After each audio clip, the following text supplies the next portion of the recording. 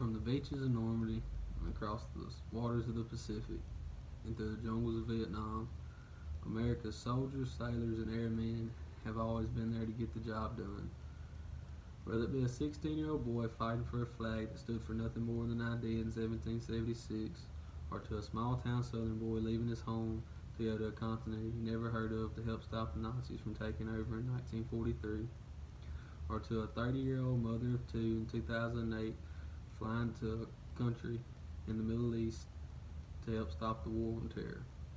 These brave men and women is what keeps America free and gives us the rights that we get to enjoy every single day, like where we want to go to school, where we worship, when we worship, where we eat, how we eat, when we eat. Just all the basic privileges that we have here in the United States that a lot of other countries don't have, we get to enjoy here because of the United States military. Our military is one of the strongest militaries in the world, and today I hope to tell y'all just a little bit about that. From an early age, I always wanted to be in the military. I always aspired to that. If you name a book, I've read it. You name a movie, I've watched it. I've always found it very fascinating. It's always came first nature to me. I don't really know why, but it's just me. I had two grandfathers that served in the armed forces, so I've always listened to their stories and their experiences, and it's always just fueled my fire to know more about the military. And as an American, I just feel like we should all know just a little bit about the military. It gives us our freedoms that we have and get to enjoy every day. Because most of us have friends, family, or at least know someone, some acquaintance that serves in the military. So for me, it's just take a little time out just to know a little bit about it. So overall, our military is comprised of four branches: the Army, the Navy, the Air Force, and the Coast Guard. The Army is the biggest and the main branch. The Army was founded on June 14th, 1775 during the American Revolution when we won our independence from Great Britain. The Army is one of the largest armies in the world, not quite the largest army in the world if you're just going off straight manpower, but it's definitely one of the most technologically advanced fighting forces in the world.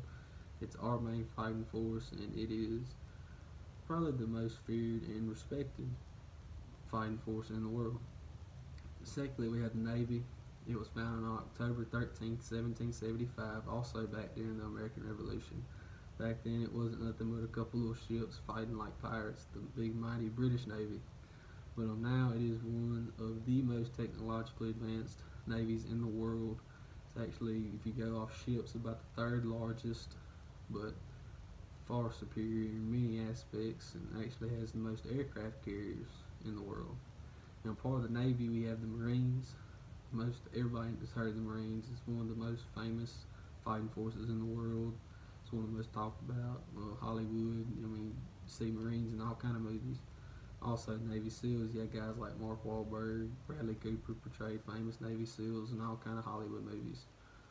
Then we have the Air Force. The Air Force was founded on September 18th, 1947, actually 2 years after World War II. World War II was the first year that there was actually a large-scale use of the Air Force, other than World War I, just a little bit, but World War II is when the United States Air Force really broke out and became what it is today.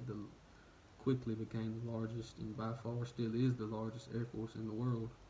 During World War II, however, it was actually part of the Army. That's why in 1947 it actually became its own separate branch, the United States Air Force. Currently there is about 13,000 aircraft in our Air Force, and it's by far the largest and most technologically advanced Air Force. So that's just a little background information on the branches of the military, just hit and miss, nothing too big, nothing too major. Just overall, the United States military is very large, very complex, and very technologically advanced.